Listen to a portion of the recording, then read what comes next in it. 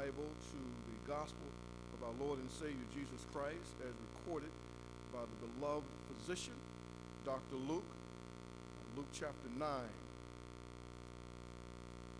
The Gospel of our Lord and Savior as recorded by the New Testament writer, St. Luke, Luke chapter 9, and I want to look this morning at verses 28 through 26 as we will conclude the message that we started on last week. Luke chapter 9, verses 28 through 36.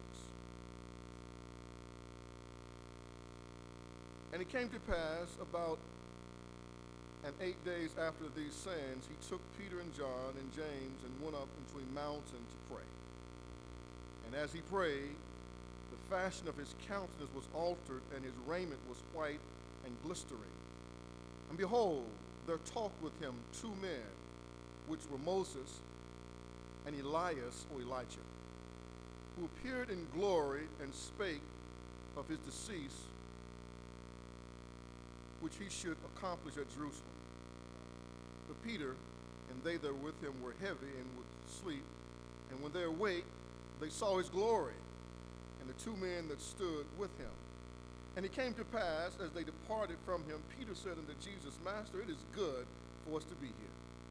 And let us make 3 tabernacles, one for thee, one for Moses, and one for Elijah, not knowing what he said. And while he thus spake, there came a cloud and overshadowed them, and they feared as they entered into the cloud. And there came a voice out of the cloud saying, This is my beloved Son. Hear him.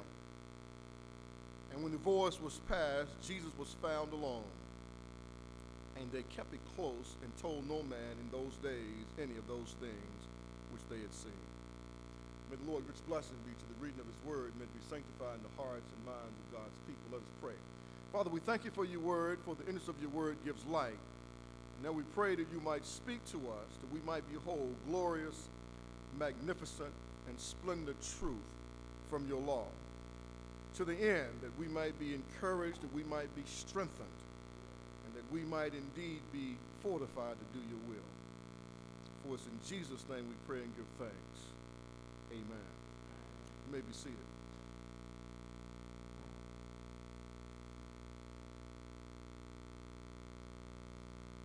I would like to conclude the message that we began on last week that we entitled simply that God admits that he the baby daddy. That God admits that he the baby daddy. We said that was important because it's always important for a father to admit and accept paternity.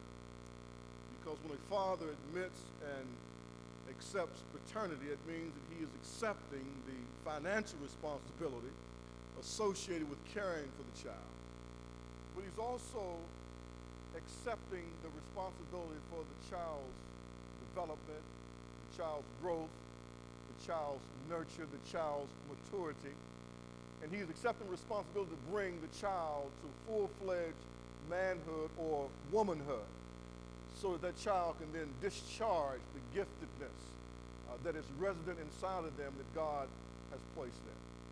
And so we began last week just by way of review, and we looked first at Luke chapter 2, and you might want to turn there, verses 42 through 52. And this is an important passage of Scripture because other than the birth of Christ and the wise men's visits to Christ, this is the only mention of Jesus' childhood. And we said this was probably the time of his bar mitzvah.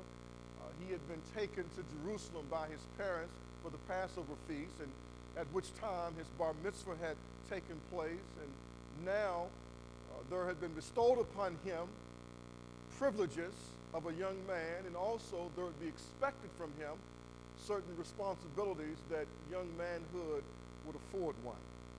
And so the family is now returning back, and in their caravan they are separated by some distance, and then the mother realizes that the child is not with other relatives as she had thought.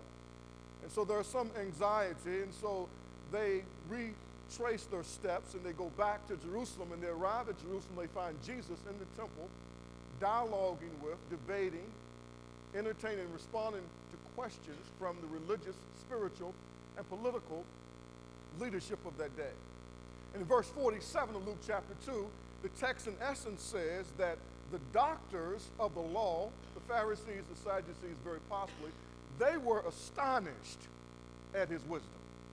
They were astonished at his spiritual insight. They were astonished at his maturity. They were astonished. And we said that some of the children in our church astonish us with their wisdom, astonish us with their maturity, even at their young and tender age. When his parents arrived, the text says they were amazed. The doctors were astonished, and the parents were amazed that their boy had such wisdom.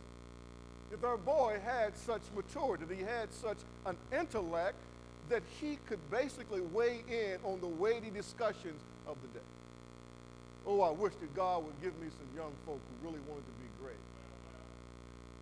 Who really wanted to be great and who really wanted to put in the time to really understand the issues of the day and to prepare themselves to be the thought leaders in the society. I try to get young people to understand it's a misnomer that money rules the world. The money ranks pretty high up there in terms of importance, don't get me wrong, and make as much as you possibly can legally.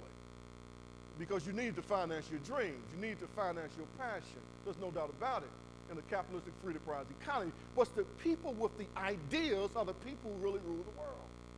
And they can persuade other people to act on their ideas. And so what we see today, and the reason our culture is in decline, is because the real thought leaders are not being heard today. It's those who have access and control of the media, the printed page, the airwaves, both TV and radio, and their thinking is so shallow. And so the real thought leaders are being muzzled and they are not being heard, but a few people who control certain means of communication are controlling the dialogue and the conversation. And so what is needed is a grassroots resurgence and an emergence of the grassroots level of thought leaders, people who understand the times, know what's going on, who's able to articulate and respond to issues to help people understand what really is taking place. I would encourage all you young people to follow the news and follow what's taking place in Iraq. I talked to you about that on last week. Because you're going to pay for this. Because we're going to be there for a long period of time. Follow this, what's taking place with the tsunamis in the Pacific Rim, because you're going to pay for this.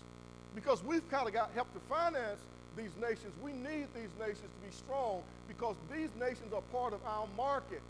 And they're products that we send to these people as consumers of products that we make here. And they're products that they make there. We can't just leave those people over there and their economy decimated. You see, people don't understand that.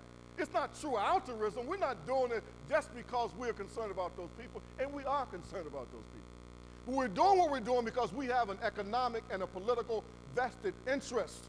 Because we don't live on an island in the United States of America by ourselves. We manufacture more goods than what we can consume, and we need markets to sell our stuff to. And most of the people in the world are in Asia, not in the United States of America. So you young people need to understand that what takes place in these other nations have a tremendous impact on what's going to happen to you in terms of your taxes, in terms of how much your money is going to go to foreign countries, whether it's rebuilding Afghanistan, rebuilding Iraq, rebuilding the countries in the Pacific Rim. These are issues that's going to affect you for a long period of time. And while we bebopping and shaking it fast and listening to all this nonsense, we're not really educating ourselves on what's taking place in the world and the impact that's going to have on us. And that's why his parents were amazed. They were amazed because they were amazed at the fact that he knew exactly what the political, social, economic issues were of the day, and he was able to articulate those issues to the thought leaders that existed in their society. And they were amazed at that because they hadn't taught him.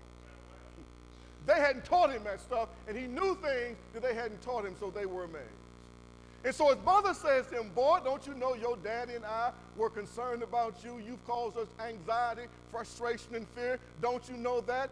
Now, Jesus, for the first time to them, saying, wait a minute, mother, I love you dearly, I respect you, but it's my responsibility to be about my Father's business. And so the first time Jesus identifies and acknowledges that he knows that Joseph is not really his father. That he's been a good surrogate, he's been a good stepfather, but Joseph is not really his father. And that his Real father is God, and he must be about his Father's business. Oh, I wish I had some young people that really want to be great, and I would give the best years of my life left to pour into them all that I've been able to learn and understand about what's really taking place inside the church and outside the church to equip them to be world-class leaders in the 21st century, because that is what we so desperately need. People whose minds have been transformed by the Word of God, who are controlled by the Spirit of God, but who also are intellectuals, and they understand what issues are, and they understand you cannot solve a spiritual problem with a social solution. And that's the great dilemma. We're trying to solve great, complex spiritual problems, whether it's violence in the community, whether it's substance abuse in the community, whether it's domestic violence in the community. The reason there's violence, substance abuse, the reason there's domestic violence is because there's something wrong in people's hearts and something wrong in people's heads. And only the Spirit of God can transform people's hearts and change what's inside of people's heads.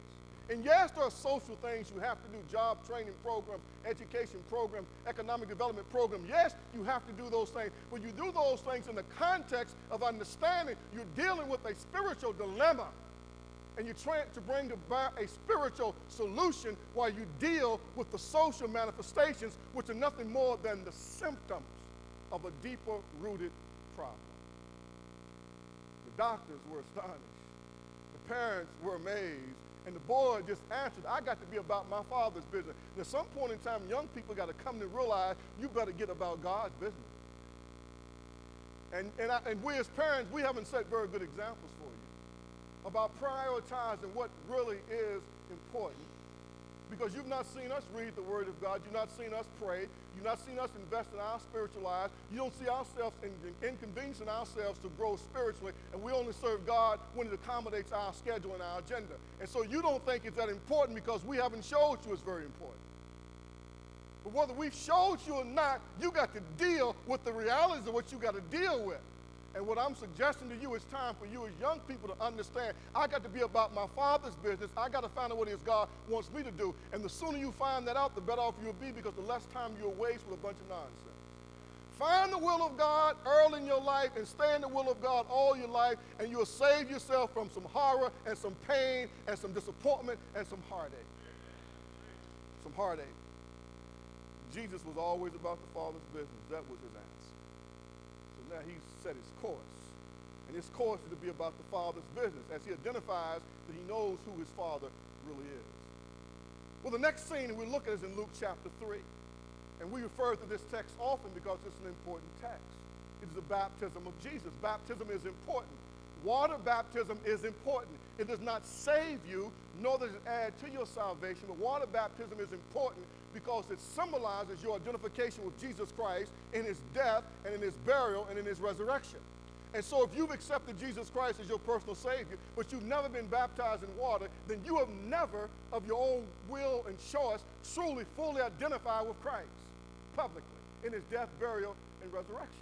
So baptism symbolizes physically and visibly what has taken place invisibly, mysteriously, and spiritually, that when you accepted Christ, God the Holy Spirit then took you and he immersed you in Jesus Christ. He identifies you with Jesus Christ. He identifies you with the body of Christ. He identifies you with the death of Christ, burial of Christ, and resurrection of Christ. But watch this. In John's baptism, all these sinners were coming out to be baptized of John because John was warning them, you better flee from the wrath that's going to come. John said, judgment is going to come. God is getting ready to lay the axe to the root of the tree, and God is getting ready to judge, and you got to get right with God. And the people understood that if judgment was pending, that the only way to avoid judgment was repentance. But the United States of America still has not figured that out. Since 9/11/01, church attendance is down, giving is down, evangelism is down, worship is down, everything is down when you look at the spiritual indicators since we were devastated in 2001, because we still haven't got it. We still have not got it. And that's why I'm trying to get the church to understand. We better look what's taking place in a specific realm, because sometimes you can't see stuff when it's up real close to you. But when it's at a distance, you get a panorama and you can see it. And we better take our telescopes and we better look to the Pacific realm to see the type of devastation that could take place in this country. Now, I don't care how many sensors they put out in the Pacific Ocean to pick up the tsunami waves. You see, the problem in India, when the tectonic plates came together and the earth was displaced between the ocean floor to create the tidal wave moving at 500 miles per hour across the Indian Ocean with no warning, and because those are basically poor nations in that particular area, they could not afford the sophisticated technology to put the sensors out in the water so they could sense that the tsunami was coming so they could warn the people to evacuate. But we got a whole lot of money, so we got our sensors out in the Pacific. Because there is a real possibility that there could be an earthquake, 9.2 on the Richter scale, that would take place, rock California, create a tsunami out there in the Pacific somewhere, and it will move in the shore. But we think we got it figured out. We're going to pick it up, and we're going to evacuate the people before it gets there. Now, I don't know if you've ever been to Los Angeles or not at rush hour. But you don't go nowhere in a hurry in Los Angeles at rush hour. I don't care how much advance warning that you got. And here in the United States of America, we are basically on either side of us, the Pacific on one side and the Atlantic on the other side. This whole country could be covered by water. And I shared with the church the other Wednesday night, you know, I tell you what, when that thing hit, the only thing I could think about was the old Negro spiritual. It's going to rain. It's going to rain. You better get ready and bear this in mind. God showed Noah the rainbow sign. It won't be water, but fire next time. If that type of devastation can come just from one earthquake, but God said judgment won't be by water next time, but fire. Imagine what the judgment is going to be like when the fire is raining down out of heaven and there'll be no place to hide. And the only way to avoid the pending judgment is repentance. So John is preaching the baptism of repentance, and Jesus comes to John because Jesus understands the significance of baptism. He understands its symbolism, and so he submits to it, not that he needed to repent, but Jesus is identifying with sinners.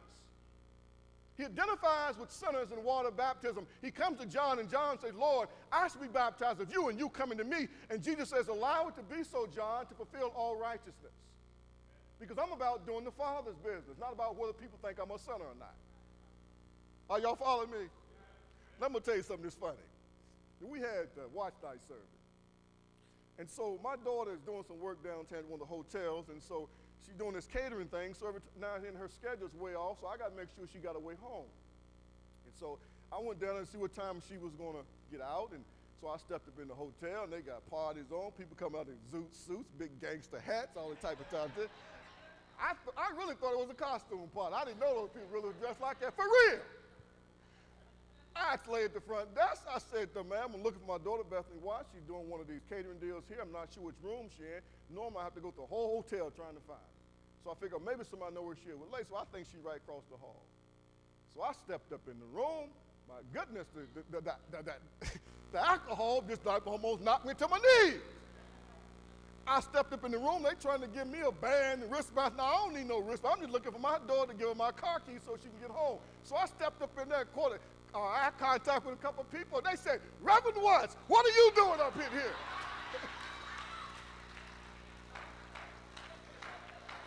And I said, I'm looking for my daughter. But the $64 million question, what are you doing up in here? Oh, it was funny. Brother Tony Gordon and I, we sat out there and we chuckled. He had to pick up one of his nephews. It was funny, man. It was funny. I'm thinking to myself, man, I've been to church. I didn't know what was going on. I didn't know people still dressed up in zoot suits and big old gangster hats and Sergeant Curdo. I thought that stuff was out of vogue. It went out with afros and bell-bottom pants and plaids and business and raccoon coats. Man, people make you laugh, man. Life is just funny. What are you doing up in here? So somebody said that Reverend Watts was at the party, don't believe it. I'm down there trying to get my daughter home. I just been at church. I got here to church at 5 o'clock. Service didn't start till like 8, and I didn't leave until the last person left. What are you doing up in here? Well, Jesus wasn't too concerned about them saying, well, man, what are you doing with the sinners? He's going to get baptized. The sinner's getting baptized. He must be a sinner. He must really be born out of wedlock. Something must be wrong with him. He wasn't concerned about that because his will was to do the will of God. And to do the will of God, he has to identify with the publicans and the sinners. And so the Bible says, because he was totally submitted to the will of God, that he goes and Jesus is baptized. Now watch the text in Luke 3:21. The text says, Now, when all the people were baptized, it came to pass that Jesus also being baptized and praying. Jesus was baptized and praying, and then the Bible says, and the heavens opened to him. See, when you totally submit yourself to the will of God, the heavens opened up. The heavens opened up, and the heavens opening up symbolizes access to God. The heavens have been shut up like brass for 700 years. There had been no prophetic word from God. There's no recorded word from God from Malachi to Matthew because the heavens was closed. And then God sends this madman dressed with a leather girdle about his loins, eating wild honey and locusts, preaching repentance. And that was the first clear word that the people had from God for a long time. But now Jesus shows up, and the Bible says the heavens open. The heavens open. And there he's standing, there in the chilly waters of the Jordan, and the heavens opens up, the Bible says. And the text goes on to say, and the Spirit descends. God will open the heavens, and God will send down his Spirit, his anointing, his supernatural power to equip you to do what it is he's called you to do. So the heavens open. The Spirit descends, and then a voice speaks. Listen to what the voice says. Verse 22, and the Holy Ghost descended in a bodily shape, like a dove upon him, and a voice from heaven which says, Thou art my beloved Son, and thee I'm well pleased. So God breaks his silence of 33 years. God breaks his silence probably about 30 years, because Jesus is about 30 years old at this time. So for 30 years, the question has been, who the baby daddy? Joseph, the best surrogate and the best stepfather he could be. Now God stands up and says, this is my beloved Son. You're my Son, and in you I'm well pleased. Now even Jesus, in his humanity, needed the affirmation. He needed the approval of his Father and the support of his Father. Some of y'all are looking for the support and the approval of your Father. You're denying it because you don't think you can ever get it. Maybe your father's dead. Maybe your father's not saved. Maybe your father abused you. But deep down inside of you, you're yearning for it, you're looking for it, you're longing for it. And that's one of the obstacles between you and your relationship with God, is because when you think of your father, it's hard to think of it in a positive way. But I just stopped by to tell you that just like Jesus did, just like God did for Jesus, he will stand up when you put your faith in Jesus Christ, and God will say, you are my beloved Son, you are my beloved daughter, and you I'm well pleased. And God will open the heavens for you, and his Spirit will come down, and God will lead and direct you to do great things for him. The Father's affirmation, the Father's approval, the Father's blessing is what we're all looking for. And for some of us, we'll never find it in our earthly father, but we can find it in our heavenly Father. And we can find that approval from the men of God who stand in God's stead to younger men and young women. The men of God stand in God's place for those young people to see that somebody cares what happens to you. When you young people, when Mr. Dias gets up in your grill, because he cares what happens to you. When we see you acting crazy, and we say, wait a minute, you can't act like that. This is the church of the living God. You've got to learn discipline and structure and order and submission to authority, because you're going to be under somebody's authority for the rest of your life. Either on a job or either in jail. Pick your punishment. But God brings people in to stand as surrogates to help you navigate your way through those tempestuous, troublesome waters. Well, let me hurry up and get through. Well, the next scene we see is Luke chapter 9, verse 28, which is the text I read. And Luke records this with some vivid detail, as does Matthew, as does Mark, the synoptic gospels. They all record this incident. And the Bible says that Jesus took them up to a high place, up to a mountain. And sometimes you got to just steal away and you got to go to a high place. He takes them to a mountain. And he takes them there for a purpose. He took them up there to pray. Verse 28.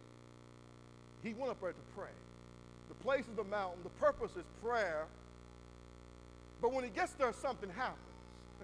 His persona changes. The Bible says that he is transformed. his transfiguration. And the transfiguration of Jesus was not because of something that happened on the outside, it because of what was on the inside. Because on the inside of him was deity. On the inside of him was God. And so there he's transformed, and the Bible says his countenance radiates the glory of God. Transformed.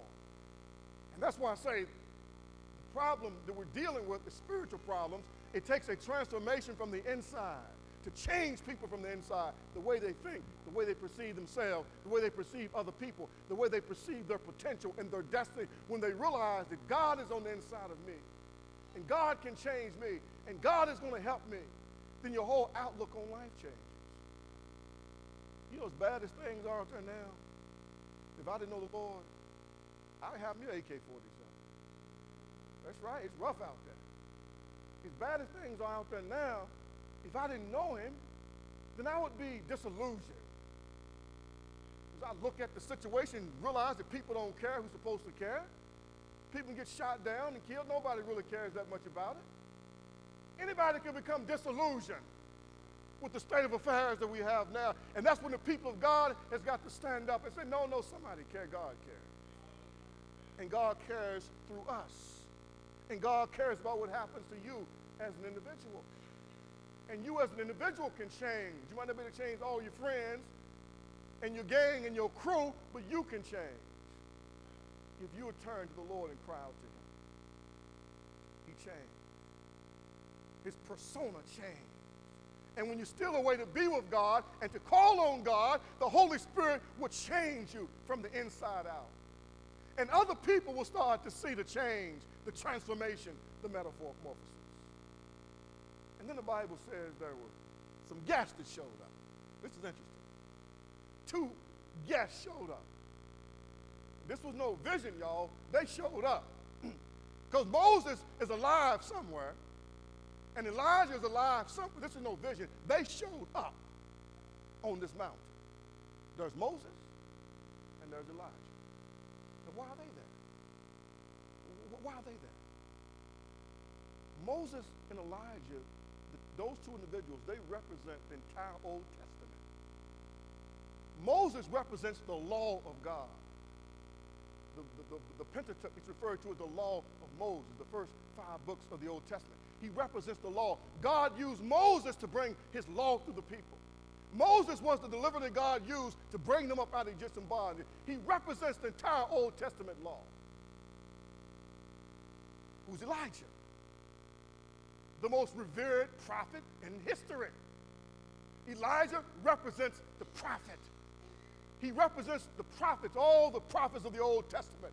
Elijah represents them. So there standing on this mountain is the law and the prophet and Jesus. All of God's word is there. The law, the prophets, and Jesus, God incarnate. Jesus, the New Testament, is there. Now watch this. This just blew Peter away. And Peter said, man, this is awesome. We've never been in a Bible conference like this. We've never been to a conference like this. We got the whole law here. We got the prophets here. And we got the whole New Testament right here. We just need to stay right up here. So Peter makes a proposal. He says, Lord, let me just build 3 tabernacles and let's just stay up here. Let's leave them drug addicts, them pimps, them prostitutes. Let's leave them gangsters downtown. Let's us stay up here, and we're going to keep studying the Bible. Let Moses expound on the law. Let Elijah stir us with his preaching. And then Jesus, you tell us those sweet stories that make us feel so good. And you tell us those parables, and you break this thing down. And we just want to stay right up here. And that's the problem with the church. The church is so hung up on having church, it can't be the church. The church is so hung up on the mountain with the law and with the prophet and with the New Testament, the church never gets back down to the valley. So Peter said, and I would probably say the same thing, let's just stay up here. Peter got tired of them running for their lives. They'd be over here, they come want to push Jesus off the cliff. They're over here, they're threatening. Peter said, we ain't got to put up with that. Them people crazy out there. They got swords and they got clubs and they got knives. They're crazy.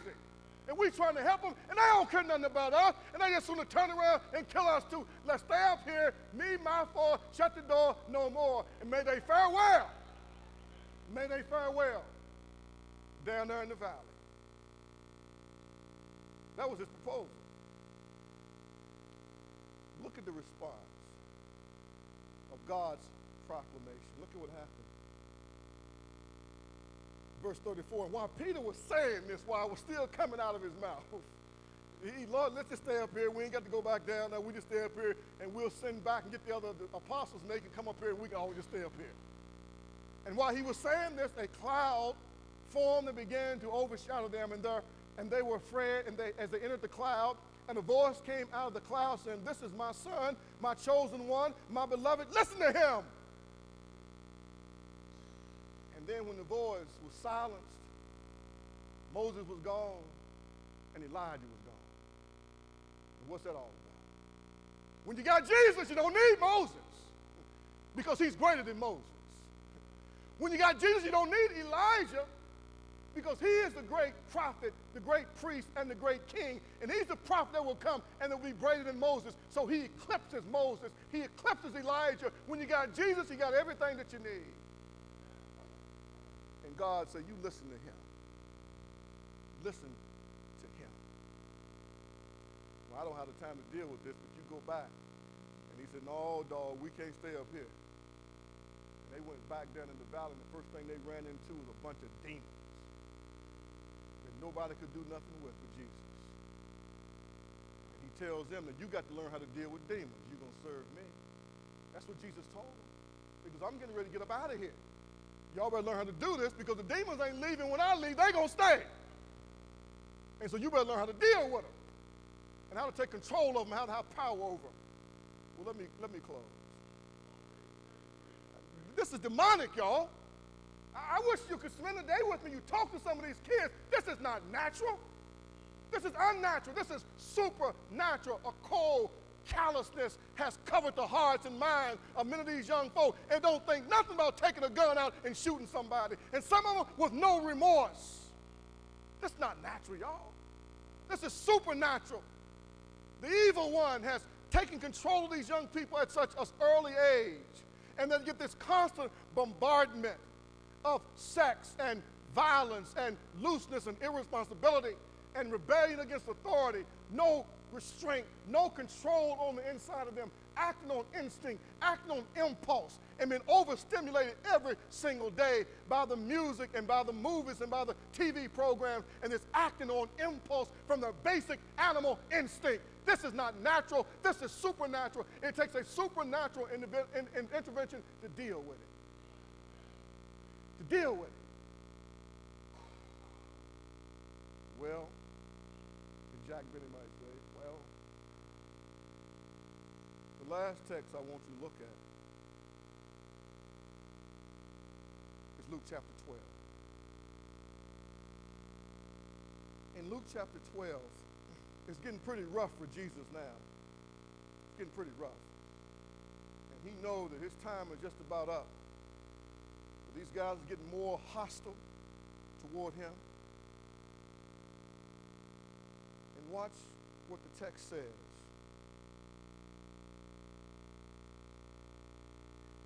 He's wondering what's going to happen to him. Look at verse 28.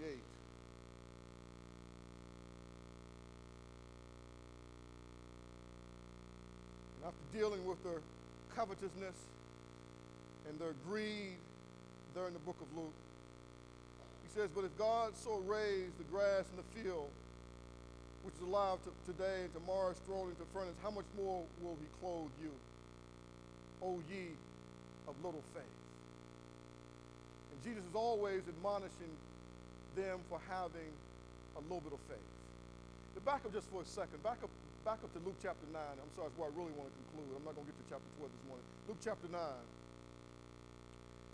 And the text that I read in your hearing in Luke 9, as we'll close.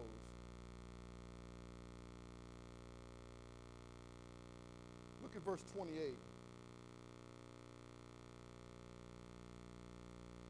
And so they're totally transformed. And after Jesus' transformation, you find that everything now gets more difficult for him as you read through the Gospel of Luke. everything gets harder now. There's more pressure. There's more resistance. There's more obstacles that they got to deal with before they can get to where they're trying to get in this great work, in this great ministry of the Lord. And the disciples still are oblivious to really what's taking place. And they don't really understand what it is that they're facing, what they're up against. And I don't have time to go through all those. I just want to end with just one verse. And jump over to John chapter 12. I'm out of time already, but I want to end with this one verse, and we'll wrap this up at some other time. In John chapter 12, Jesus now is once again, he's going to foretell of his death. And in John chapter 12, verse 27, he says, "Now my soul has become troubled. And what shall I say? Father, save me from this hour. But for this purpose I came to this hour. Father, glorify thy name," was his prayer. Father, glorify thy name. Verse 28. "And there came therefore a voice out of heaven saying, I have both glorified it and I will glorify it again." So Jesus predicts that he's going to die, but it means he'll be glorified.